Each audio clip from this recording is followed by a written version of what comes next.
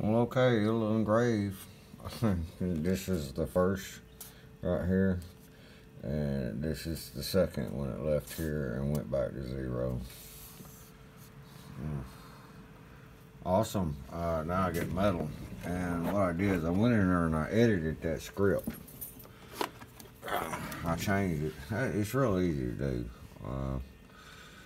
You just have to go up to the tabs. Pay attention. Alright, find the one I was working with. There it is. Alright, see, I changed it. It was 0, and I changed it. That's the start. We got X and Y go to 0. Z was at 0, so it just scrubbed all the way across. It's because I had it below 0. And then I did the same thing here. Alright, okay. Alright, we're going to try something. I'm going to run this one down and see if it'll run that code. And if any of the